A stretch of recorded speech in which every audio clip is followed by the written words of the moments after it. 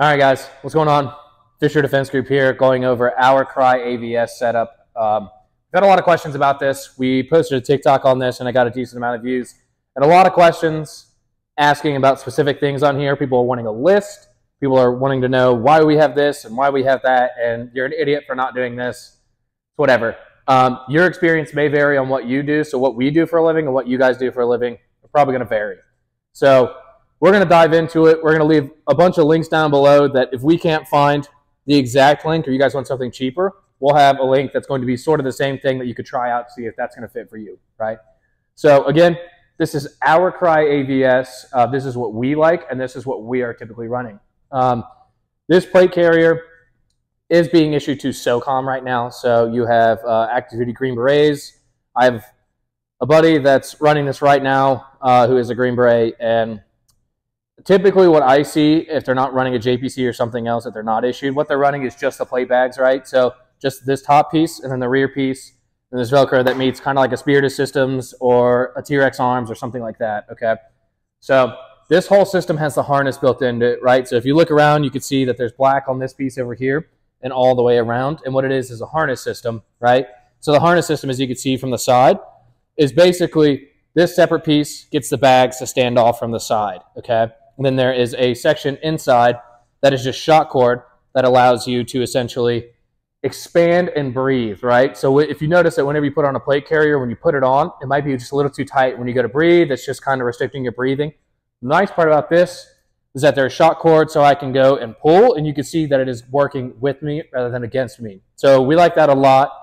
It tends to be a little bit easier on the load-bearing stuff. So as we get down deeper into it, there's a flat pack on here. There's other things and equipments to this that make it a more weight-rated system than just some of the smaller stuff. So it's just ultimately going to be up to you on what you want. This has worked well for us.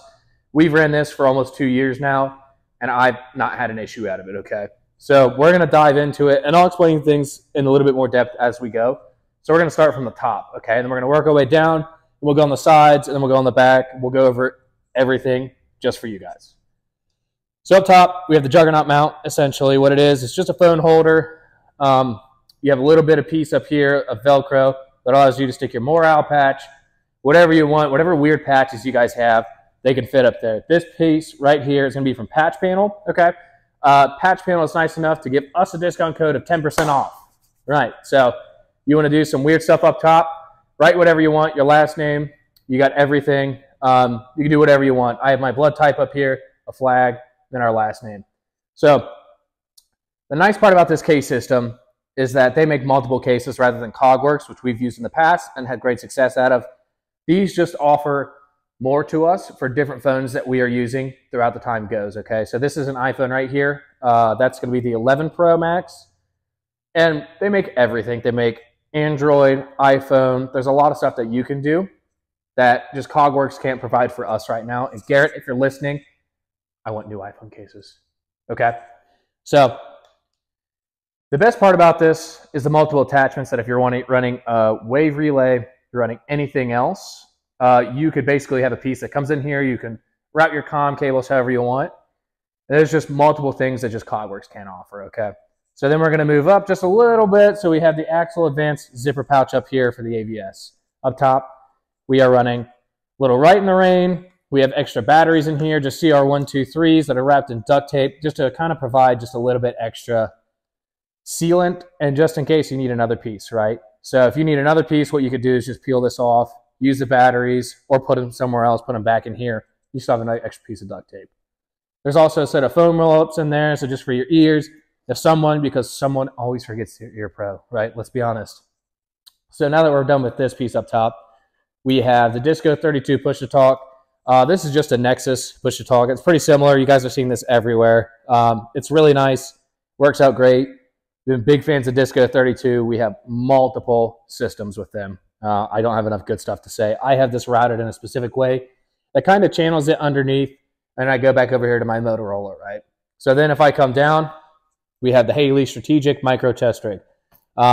Just 3 mags up front. I have more in the back. So, and these are just held in through Haley's. I think it's the MP2 mag pouches, which are fantastic. great retention. You can run everywhere, and you're not going to yard sell your equipment everywhere, right? So then you have 2 on the side, just Glock pouches. You can put whatever mag. They fit 320s. They fit all that stuff. We're just not fans of 320s here. So then we'll go to the front. Just simple American IR patch. And it's the same with this piece up top. These are all IR reflective. So then we can go in here, and what you're going to see is there's just a little bit of everything. So we have a first spear tube adapter that's just an extra for this, just in case something happens and these break. Because we had talked to a bunch of Marine Corps guys that are issued these, and they've had a lot of troubles with them. So it might just be the first iteration of them going out, but they had trouble with them in the past, right? Whether that be this system right here just gets clogged up with dirt and sand and debris. I know one guy has told me that he's had issues with this in the past. And then a big tension point right here is where they tend to break. So we have one up top, and then we have another one in the rear of this flat pack. So that's just an extra, okay? And then in the front, we have an SSE pouch, which is basically site-sensitive equipment or site seizure equipment, okay? So what it is, it's just a bag. So this is just meant to put whatever equipment that you need to get out on the X or wherever you are. If you're at a Milsim event and your buddy goes down because he didn't drink enough water, because you guys don't drink water and you just drink Diet Coke all day. So essentially that's what it is. It's just a bag to put extra equipment in. If your buddy goes down or something happens, you have another means of carrying stuff that's not going to be in your backpack, not in your assault pack, not in the flat pack. It's just another way, and I always recommend it. Okay, so then we'll go in here. We have a face covering, just a balaclava, just something simple, okay? Nothing too crazy. And all this is just a face covering. So if we have media around, there's a media presence. But there's something else, like I don't want you guys to see who I am in public. This is really simple to do. It's just a nice piece of privacy and insurance on your privacy, okay? So this other thing that we have is going to be an extra battery for our Motorola. We are running the XTS 5000s. These are the best bang for the buck right now as far as private sector goes. They are encryptable. We have AES 256, so 256-bit encryption on these radios. They're bulletproof, man. There's not really anything you could do to them. You could drop them. You could hammer in a nail. The only downside is that they are pretty heavy for what they are. So I will say that much. So if we go up front, essentially what we're having here is just a wrench, which basically can mount my suppressor or take something off the end of my pistol, which is basically just the thread covering. So, and then on the other side, we have a Sharpie, which there are thousands of reasons why you need a Sharpie. So just carry one. Mark targets, write on a tourniquet, write anything. We have a paint pen. As you can see, we paint pin up here what calibers these are, rather than running 300 blackout and a 5.56 and it going boom, okay? Then we have here just a multi-tool. Everyone needs a multi-tool on anything that you have. It is single-handedly the most used piece of kit we have is the multi-tool. We have other picks and stuff just for administrative stuff, right? So just whether it just be trying to get something mollied onto here, a pick is just an easy way for us to kind of grab it and go through if our multi-tool cannot give us the ability to get into that, right? So what I like to do as far as these zippers go, I like to have them on my left side because my right side is primarily going to be where my rifle is. So my left side gives me the ability to open this up, gain access to anything that I need or anything that I'm going to do. Okay, so it frees up that extra space in my hand, and this hand is going to be pretty much the do-all hand. So, and as we said, left hand, so we'll go to the left way. So if you look here, we have the quick in and out system, which is going to be the first spear tubes. So if I pull back and then up, this comes off entirely, and it allows us to get into the vest quick, and you're not wearing out Velcro, because I can't tell you how many times I've had to take a JPC, a Spiritus, anything that I've used the absolute dog shit out of the Velcro, and I've had to take it to a seamstress, and I've had to have someone go through and retack on Velcro, and it's never a good time. So this is just basically a separate piece that allows us to get in and out, but again, we have a backup. So we have a backup piece to this, and it's easier than having to take it to a seamstress, get someone to do Velcro, right? So, and then the other part is we're going to be able to enter and exit. That wasn't supposed to happen. Okay, so we're going to be able to enter and exit through this, right? And essentially what we're going to do is we're going to enter and exit through this. So you can put this back through, put this back on, you line these pieces up, and you go down, and it's locked in place, okay? So an easy way to get in and out of this system, what we found, is the A&A Tactical Cobra buckle. Typically there is a plastic piece that goes on here. It's just a plastic buckle. I wasn't too big of a fan of that, just for many reasons. I've had a lot of plastic things break. So you undo it, you undo this piece, at the same time or later, whatever you want to do, okay? And then you're able to pull this system out, get in, get out, and then you can buckle this as you go, put that piece in, throw that system back, go back on here, find it, line it up, and then you're good to go. And you're in and out. It's super quick, it's super easy, and it's painless, okay? So we'll rotate around to the side, and what we have here is a Tor Serpent. So we have the Tor Serpent mounted in a Faro Concepts wing thing, okay? The Tor Serpent is an excellent knife. It's got a ring, so I can kind of dangle it. If I have to do anything else with my hands, I'm free to, right? And again, it's mounted on the Faro Concepts wing thing. You can mount pretty much anything on that guy, and it's super sturdy. I've had it on there for about a year and a half now, and I've not had any issues, okay? So here is the kicker. Everyone always says, you got a lot of mag pouches, okay? Yes, this is a mag pouch, but it's also another pouch that I can grab. Say our Zen. If you want to sponsor us, we're here, Zen. We love you, okay? I can take my Zen pouch, and I can shove it in there. I can put anything in there from a strobe, whatever you want. A pack of smokes, you name it, we got it. We can put it in here, and then you can barter with these guys. You can do whatever you want, right? So that's that. It's not just a magazine pouch. It's for anything and everything, and that's why I have these on here, because it takes up a little space. It weighs next to nothing, and it's just nice to have rather than an empty section of cummerbund. It's not like it weighs a boatload, and it's just sagging me down. It's another place for me to put things that as I go, I might need, right? So if I want to do a pistol mag, for example, I could throw that in there, and it's good to go. It's really just for whatever we need, whatever we want, and mission dictates gear, as it always does, right? So we'll move to the back where the flat pack is, okay? So the flat pack, this mainly back part in here is going to be another chest rig, and that's just to showcase storage so that you guys know how much you could fit in here, right? So I'm going to come around, and what you can see is we have a Source 3-liter hydration pack in here, and if you pull this chest rig out, you can line the back of it with Velcro and stick it on here, and it's going to stick, right? I have 1.5 liters in here now, which is plenty for just a plate carrier. I have extra in my salt pack that goes with me anytime that this goes out, okay? So up top, we have zip ties, right? Zip ties in case you want to tie your love doll down, in case you want to do anything with it. There are so many different applications that we have found these useful, and anyone in the service will tell you the same thing. So the zip ties are very nice. We have extra shock cord for the inner part of this weight distribution system, and I can't tell you how much of a lifesaver that could be in the future, right? And in the front, again, like we mentioned, what we have is another first beer tube, right? And then on the inside of this is the connector piece. So if I take this piece and I made it up, it's basically just that first beer tube system. So I have a backup. I have one of the attachment, and I have 2 of the piece that are known to break, right? So it's super simple, super easy, and it's always nice to have extras, and they weigh nothing. And then lastly, the last thing I keep in here, other than medical items that change out from time to time, is going to be the Source UTA. So the quick adapter. The nice part about this is if you're on the go, right? This is a mouthpiece. If I'm on the go, what I can do is I can take this, insert it into here, and all I do is I put a water bottle, I can put a hose tab into here, I can put whatever I want and invert it, meaning you stick it up for the people who don't know what that is.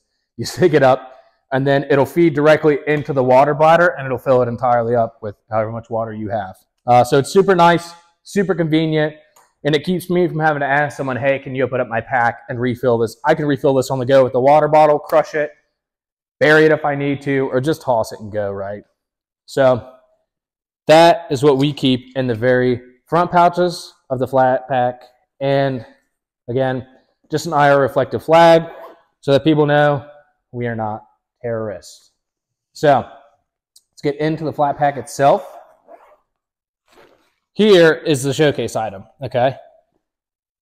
So what we have is going to be the Haley Strategic D3 CRX, I believe. If I have these wrong, I'll edit it in the notes, right? So there's 4 pistol mag, 4 rifle mag. There's admin pouches up here. And again, this is just to showcase the space that this thing has. Typically what we do is we have preset Velcro lined clear packs that we can put up here for medical most of the time, for comms equipment, for wires, anything, albeit. Just so much stuff that you can actually put in here. And it's all Velcro lined. So if you need to do anything, put a piece of 10-cent Velcro on there. slap it on, and it's good to go. It's not going to fall out. You're going to have your buddy say, hey, I need the clear panel that has a red zipper on it. And he can find it, be like, red zipper, I'm a Marine, I eat red crayons, let's go. Rip it off, you're good to go. Got your medical equipment, your comms, crayons, whatever you guys want, okay? So that's our flat pack, that's how we use it. If we want, another thing we can do is we can expand this, right? So we can expand this out to be even larger. So as you can see, this thing will go out pretty daggone far. I like to keep it as flat as possible. That is just me and just what I like to do, okay? The flat pack has many utilities, and the nice part is if I pull this chest rig out, it'll completely collapse into something that's so small that I can put my rucksack on and I don't feel it, right?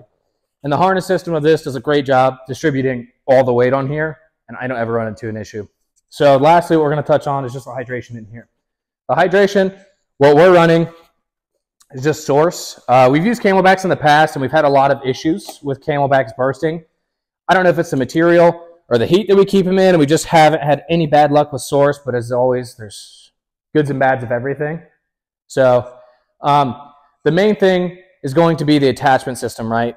So this is going to be the same thing and the same deal that we had with the previous bladder that I showed you. It's just a quick disconnect. So I can take that UTA filter and do anything with it. So it's nice just to have something that's quick and easy to do and easy to access, and I don't have to have someone come through, unscrew the back of my Camelback and fill it in, and then in the middle of a vehicle movement, okay? So another thing I want to show, and I have so many questions on this specifically, is the tubular nylon. I'm not going to go that into it because Fred over at Spiritus Systems does a fantastic job of explaining the uses and applications of this system itself. To get into it, you can make a stretcher out of it. You can cut it up as easy as you want and as much as you want. You can make enough to rappel off of a 2-story building with as much that I have here. And I have this in a lobster tail. It's going to be the knot, if you want to call it that. And all I have to do is pull up on here, and then there is a section right there that I can pull over my shoulder, and I can just keep pulling, right? So I can just keep pulling it out, and then it'll feed me enough sections as I want, and then I can kind of cut it. Or I can have someone do this, where I could just have someone pull this bungee cord that I have, the shock cord, and then just rip it out, and then we can go to work on whatever we need to do. And since we're back here, you're going to notice that there's this weird tan snake line in here. What that is a Disco 32 VMAS antenna. So this is an antenna. It's something that we've used for, I want to say, going on 3 or 4 years now, and it's been nothing but great. I know Cattail makes another one that is very reasonably priced, if not cheaper. You know, the reason I like it is because this is black. It's not shiny as shit. And again, if super shiny is what you're worried about and you have someone that can eyeball that, you have bigger problems than what you think you ever will. So this is essentially routed through the 3-piece section of the cummerbund and then underneath that you could see right here. I had this line going all the way up and snaking through the harness system itself here and then going down and around, right? So it'll all lead back to the Motorola. And the nice part is that I can undo this. And then I can take this piece off and buy another connector to put it on a different radio. So it has multi-uses. It's not just one antenna just for the Motorolas. It's for everything, okay? So, and again, the Motorolas that we're running are the XTS 5000s. They're the best bang for the buck. You can beat the living hell out of them and never have an issue. You can encrypt them. These have AES 256 on them. We have them programmed for multiple encryption channels. There's so much we can go into on a radio that I just don't want to go into. But the connector right here, all you do is you take this piece, you unclip it, and you pull it off. And you don't have to have a radio in there if you don't want to. If you're not running radios, you don't have to airsoft match telling your mom that, hey, when the hell are my bagel bites going to be done, and when can I come eat? So, and we have this in an S-TAC pouch. It's the X-TAC, S-TAC, XTS 5000 pouch. It's the best one we found that fits it super good. It's pretty slimline. I can't say enough good stuff about S-TAC. So we'll put this guy back on just for a second, and we'll dive into the harness system just a little bit more so that we can explain it to you guys in case you have any more questions, and we can kind of answer it as we go through. So again, the harness system is what separates this from just a normal carrier, right? So the harness system is going to be the interior of this. And if I rotate this, my cameraman can tell me if you guys can see this on the inside right here. So Yeah, so here's the harness system. This distributes the weight so well to the point where I don't even notice how much this weighs, okay? And in the reality of it, this is going to weigh, with water, we're going to do 7 mags, fully loaded, a full amount, 1.5 liters of water, radio and everything. This is weighing in at about 28 pounds. And I know some of you guys are like, oh my God, that's so heavy. Like, not really. The level 4 plates we're running are around 4 pounds a piece, just under that, I believe. I'm not too sure. So most people that are running level 4 plates, they're going to be about 10 to 12 pounds a piece. So you do the math already, right? So you're doing that on just a normal rig, plus each one of these magazines are going to weigh a pound, right? So you do the math. Typical fighting loadout is 7, 6 plus 1 in the gun. Some people do 8. But to be honest, we have way more than that in our assault pack in the corner over there. And I cannot preach that there's not enough water and not enough magazines in the world, and not enough ammo that you will need in a situation that requires it.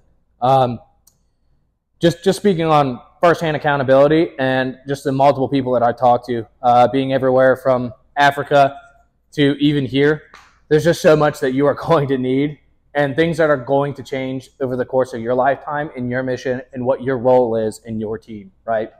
So there's not enough magazines, there's not enough ammo, there's not enough water in the world. You are going to need ammo, water, comms, and medical. Medical is the last thing I wanted to touch on because that is such an iffy subject. I know enough to get me by. I know enough to prolong someone's life in a case of trauma. Get training.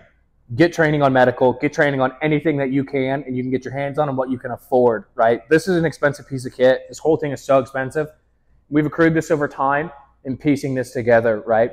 So spend your money wisely and buy what you can at the time, okay? Don't go completely flat broke on this. It's not worth it, I promise you. Unless you do this for a living and you are in and out, sleep, eat, and breathe this type of stuff, and you do this for work like we do, it's a little bit different. I still don't recommend you go broke. I still recommend that you take care of yourself and you take care of your family before you do anything else, right?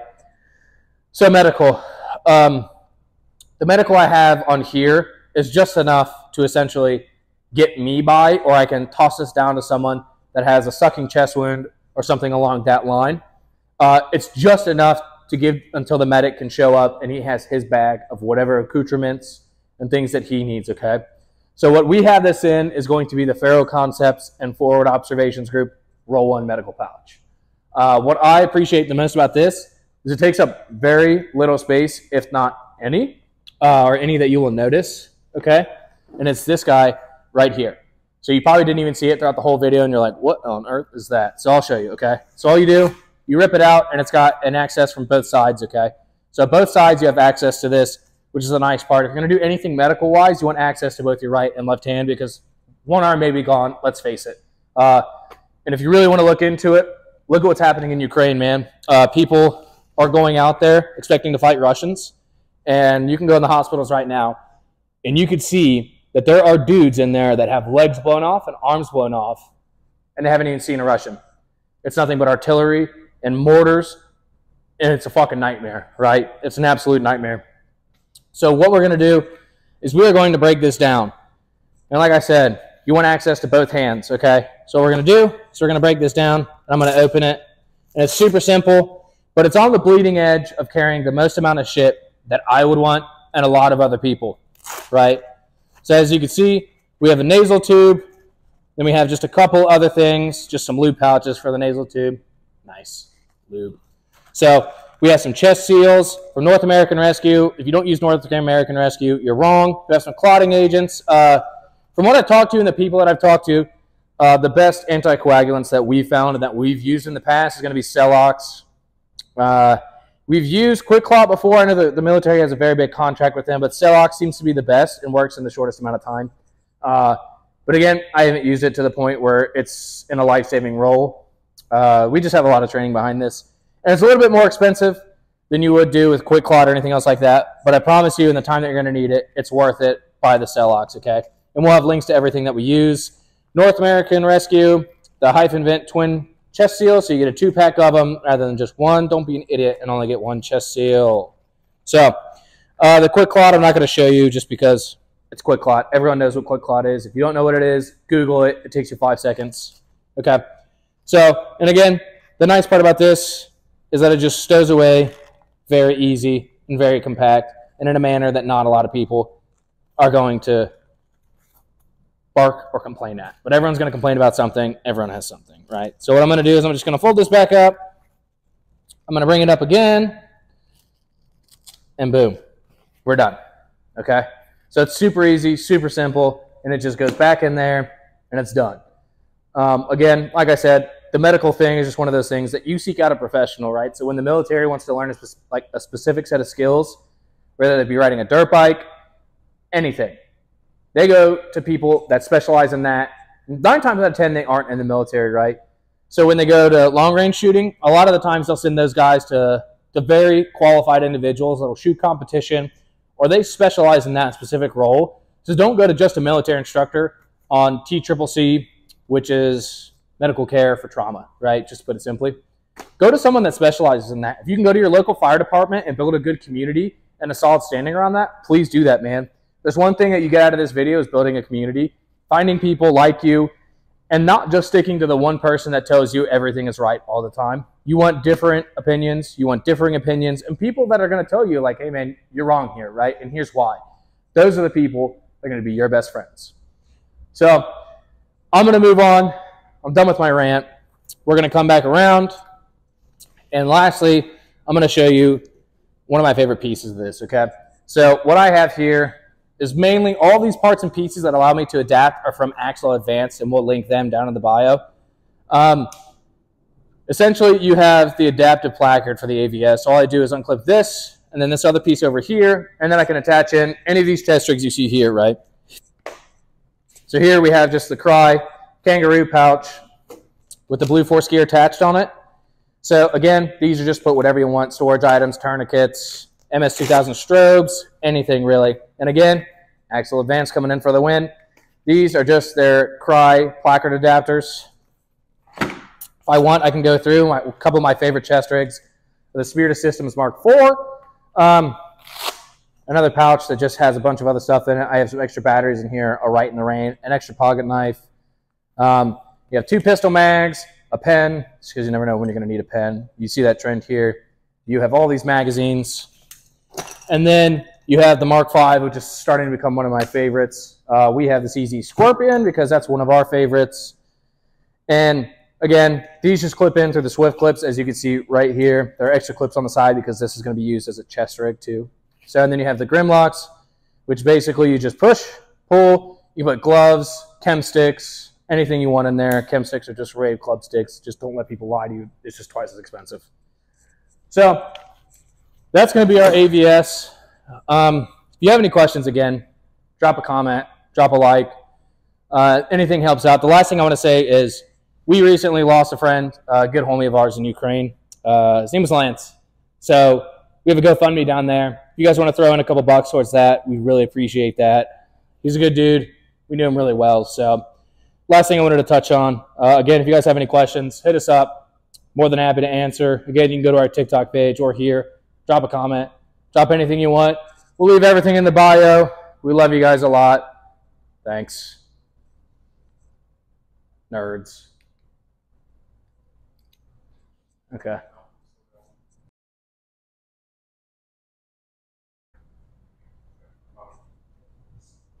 Oh my God.